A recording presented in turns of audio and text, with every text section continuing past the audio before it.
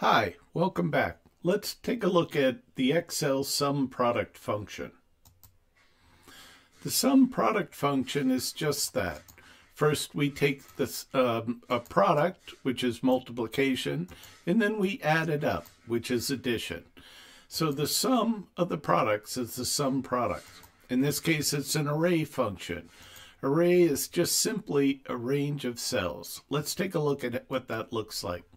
We have two arrays. We have bids and we have clicks. So we want to figure out how much money we're spending on social media. So we could do it the long way and multiply or take the product of bids versus clicks and sum that up at the bottom.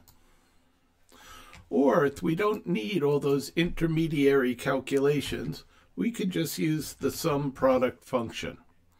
So we do Sumproduct. I select the bids array, put in a comma, select the clicks array. Boom, we're done. Thank you for watching, and we'll see you again soon.